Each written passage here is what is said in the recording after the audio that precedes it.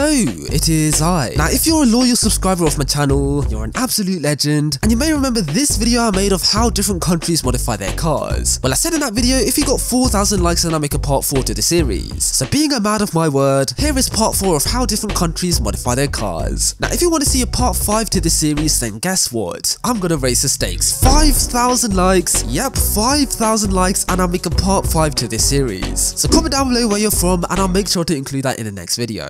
Anyways, without further ado, let's get into this video.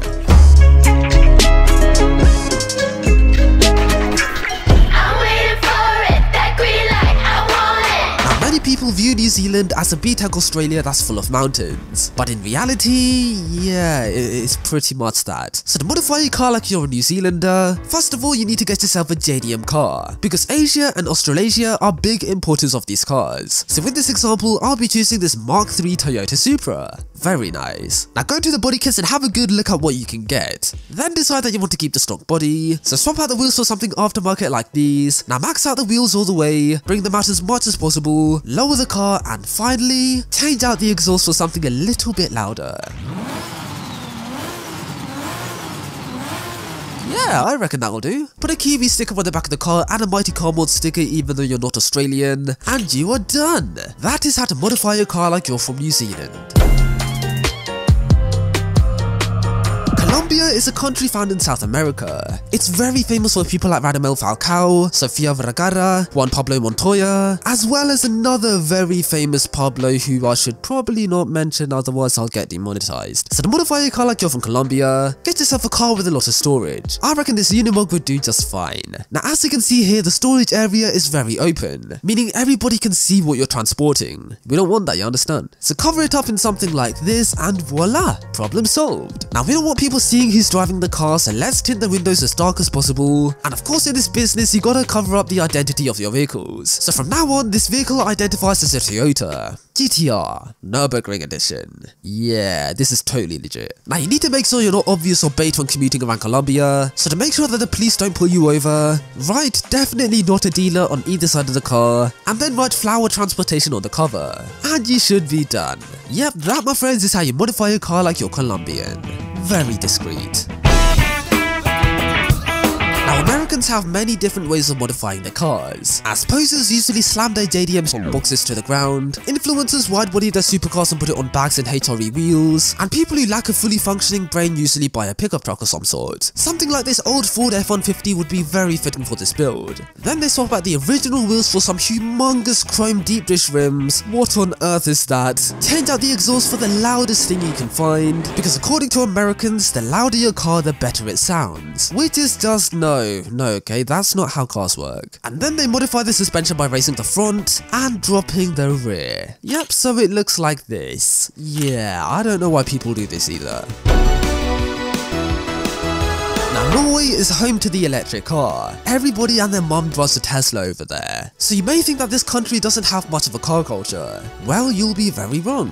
Because to modify your car like you're Norwegian, pick up a brand new car with a soft emitter like this Mark V Toyota Supra. Very nice. And now you can swap a bad boy 2JZ into it, max it out all the way, come on, we need to get 1000 brake horsepower minimum. Then install a wide body kit onto it. Jesus, look how thick she is. Now install the biggest ring you can find, put in a roll cage, give her a fresh new set of wheels, and finally, you can apply a Drift Team livery. And you are complete. Now that is the true Norsk way of modifying a car. Even though 99% of Norwegians drive EVs. I mean, that's not a statistic, but you know, like, it's exaggeration if you know what I mean. Like, don't take everything seriously, you get me?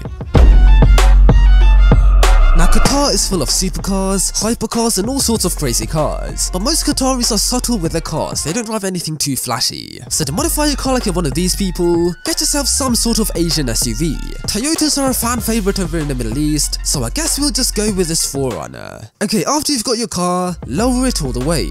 Now I know you're wondering, who lowers an SUV? That's so impractical. But let's be honest, when do SUV owners take their cars off-road? Come on guys. Anyways, let's make the car even more impractical by installing these incredibly large chrome wheels, and just like that you're done.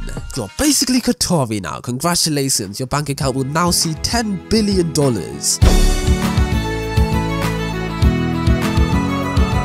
Yeah, now for the man, dear. Sorry about that, that was so terrible, I'm so sorry. Anyways, Ireland is exactly like England, except people have funnier accents, they're still in the EU, and their towns look like they're stuck in the 19th century. So to modify your car like you are Irish, get yourself an ordinary car like this Mark IV Volkswagen Golf. Yes, I know this is an R32, but just imagine it's a 1.9 diesel or something, I don't know. Anyways, now you can install these wheels, put on the biggest body kit you can find, slam the car all the way to the ground until you have 0 ground clearance, then ensure the exhaust is as loud as can be. And now it's time to paint the car. Should we go for a red, maybe a yellow, perhaps a pink if we're brave enough? Nah, let's just go with black. And I guess you are done. That, ladies and gentlemen, I mean gentlemen, there's only like 5% of females watching this video, is how you modify a car like you're from Ireland. Latvia is a country that thrives off tourism, as places like Riga are very well known for its old school architecture, wooden buildings, museums, the town hall. It's a very cultural, beautiful nation. So to fit into a country like Latvia, get yourself a German car from the 90s, perhaps an E30 M3. Anyways, after you've got your beautiful classic BMW, swap out the engine for a bad boy LS, supercharge it, then max out the engine all the way until it produces stupid power. Stupid power, that is crazy power, what the hell. Then install drift suspension, these 3-piece wheels, drift tires, and finally, paint the whole car orange. And it's as easy as that. That, my friends, is how you modify a car like you're Latvian. Welcome to Riga. Now let's say you made your way to Iraq in your BMW Z3. I know this is an MQ, but shush, it's a racer to me, okay, shut up. Anyways, to get over the rough terrain in Iraq and the whole of the Middle East, install some thick off-roading tires. Then wrap this car in this German camo design because you're trying to stay undercover. Now put some shovels on the bonnet, a jerry can on either side of the car, and I guess you're done. And just like that, you're basically James May. Very nice.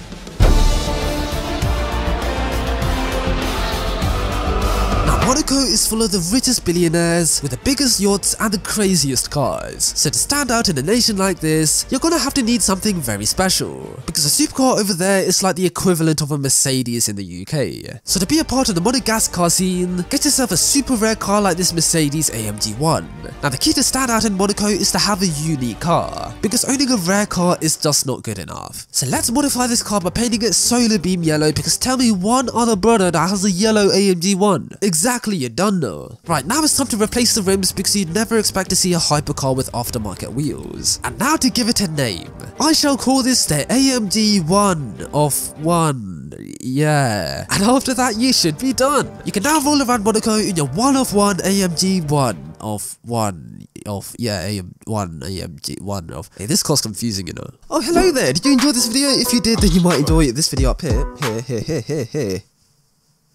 This is confusing. So give that a watch if you're interested. If you're not interested, then that's a little bit sad, but there's a button down below here where you can subscribe to my channel. I don't know why you subscribe to my channel if you're not interested in my videos. I started so much there, that was so cringe. Anyways, have a good one, guys. Cheers.